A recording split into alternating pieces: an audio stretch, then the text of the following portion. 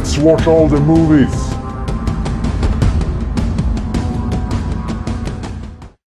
Hello everyone, and welcome to Folkmaster's vlog for the Warhammer 40,000 gaming system, created by Games Workshop based in the UK. And welcome to my first animation review of this vlog. I wasn't entirely certain what to call these type of reviews, as it is a part of an anthology series, but it's not a TV show as it comes from a streaming platform. Games Workshop has hammered it in that it is animation, hence why I decided to name it that thing. Today I'm reviewing Hammer & Bolter Episode 2, Bound for Greatness. The title of this anthology series is taken from an old magazine they produced around the early 2010s, which features stories from both 40k and fantasy. An interesting choice on Games Workshop's side is that all the people who have worked on this animation are anonymous. It's written by a team of people, and the reason why is because a couple of years ago, the writer Matt Ward, a game developer and writer for Games Workshop, was receiving death threats from idiotic morons who didn't like his written material. I refuse to call these people fans, as they don't act like actual fans. I think they adopted a policy of not giving credit to any of the artists working on something in order to protect them and their lives. That is completely messed up, and unfortunately a good explanation of how toxic this fandom is sometimes. I feel sad for those who created this, as they won't get any credit for their creations. Likewise, I have no idea who performed in this animation, but I do recognize a few voice talents from the audio dramas. Now, with that huge background dump delivered for this review, let's go into the actual review.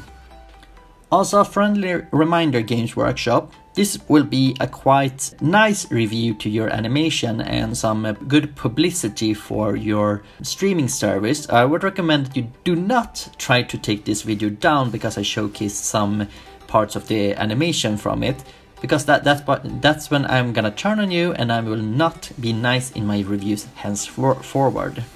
Let's see what this story is all about. In the great library on the imperial world of Antioch, Adept Neff has only one job: to count the endless books.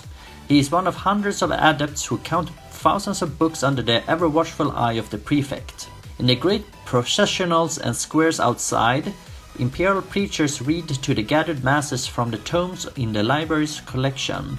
Neef is diligent in his duty, anxious not to draw the attention of the prefect, until one day he discovers a strange new book has appeared in the section of the library. What harm could opening it do? So this takes place on the imperial world of Antioch. It opens up as we see the imperial preachers talk to the masses and spread the imperial creed. The main character is Adept Neff. As previously stated, he counts books all day. While he does so, there are huge vox apparatus that screams out their daily duties. They are only to count. They are forbidden from thinking by themselves. They are forbidden from reading and speaking with others. The voice speaking out is what I believe to be Gareth Armstrong. I really love his voice talent.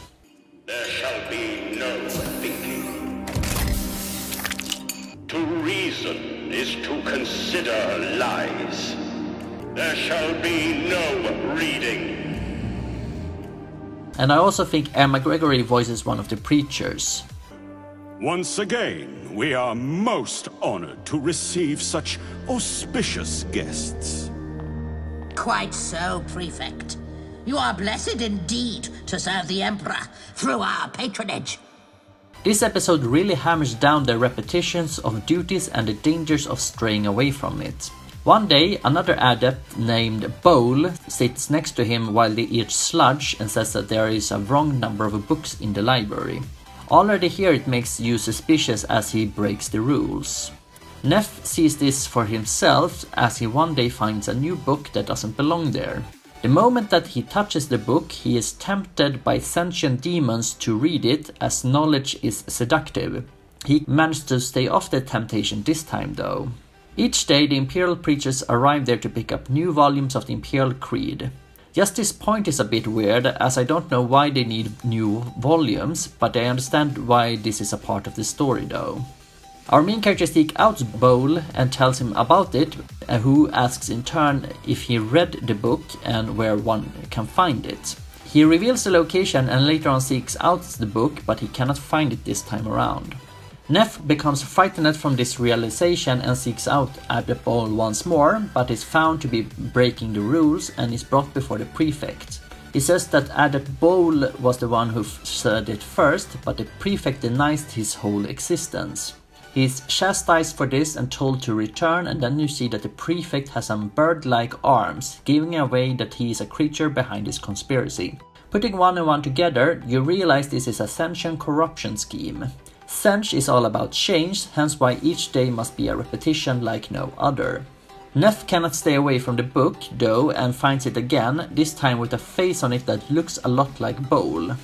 This part of the story is a bit unclear to me, whether Bowl was a part of this sentient scheme to corrupt this planet or if he was just a noisy adept that got too curious too and was absorbed by the book.